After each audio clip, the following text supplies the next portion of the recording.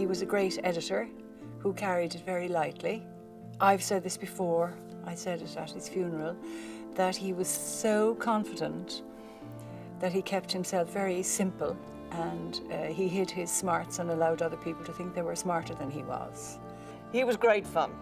Aengus was always great fun. I have to say, in all those years, never a dull moment. There was always something happening.